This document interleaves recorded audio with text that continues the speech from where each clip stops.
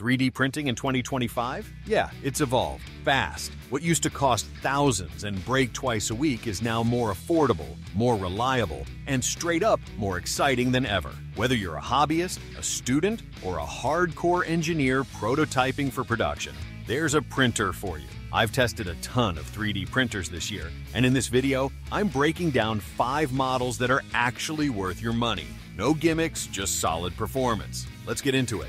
We're kicking things off with a big boy that doesn't come with a big price tag, the Elegoo Neptune 4 Plus. This is an open-frame FDM printer that gives you a huge 15.2 by 12.6 by 12.6 inch build volume. To put that in perspective, that's big enough to print helmets, cosplay armor, or multiple parts at once. And it still costs under $450. It supports all the major filaments: PLA, ABS, PETG, ASA, TPU, even nylon. And in testing, it was surprisingly hands-off. Once you get the initial bed leveling right, it just runs. Downsides? No filament included in the box, and you'll need a fair bit of desk space. But if you're looking for a large format printer that won't nuke your budget, the Neptune 4 Plus is your guy.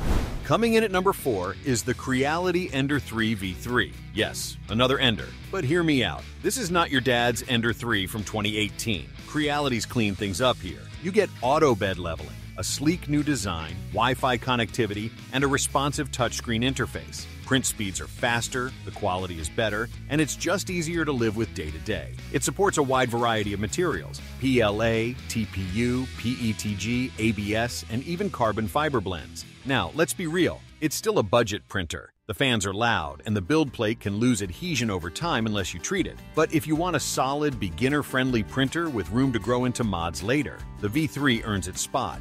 Okay, multicolor printing used to be an expensive, fiddly mess, but not anymore. The Bambu Lab A1 Mini Combo brings 4-color printing to the budget crowd, and it's actually good. It uses the AMS light system to swap between 4 different filaments automatically. Great for toys, character models, and artistic prints. Setup is easy, the touchscreen's responsive, and the prints? Genuinely high quality, even at fast speeds. The downsides? Small print bed, just over 70 millimeters cubed, so no helmets here. And you'll waste some filament with color changes. But for under $300, this is the multicolor printer to beat in 2025. Perfect for hobbyists, students, or anyone who wants to make their prints pop.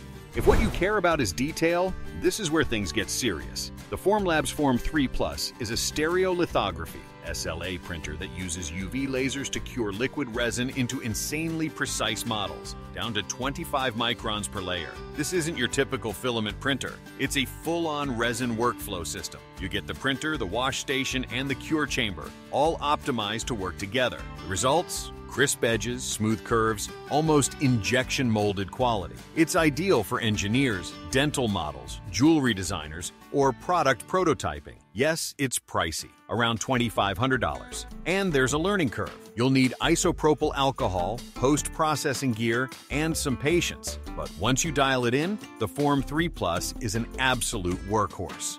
Taking the number 1 spot is the original Prusa MK4. And honestly, this was an easy call. Prusa has been refining its design since the i3 MK3 days, and the MK4 feels like the final boss version. It's an FDM printer with everything you'd want: full automatic mesh bed, leveling rock-solid aluminum frame, super quiet operation, a redesigned extruder for cleaner prints, a bright responsive touchscreen, and yes, it supports a huge range of filaments: PLA, PETG, ASA, ABS, HIPS, even wood and composite blends. Print quality is top tier, setup is painless, and most importantly, it just works. It's not the cheapest option, around $950, but this is the printer you get when you're done messing around. Whether you're a maker, an educator, or a serious hobbyist, the MK4 is the gold standard in 2025. So there you have it, 5 of the best 3D printers in 2025. Whether you're printing toys, prototypes, cosplay props, or just vibing with multicolor dragons. Did your favorite make the list? Are you Team Filament or Team Resin? Let me know in the comments. I'd love to hear what you're building. If this helped you out, smash that like button, consider subscribing, and as always, print smart, stay sharp, and keep those layers clean.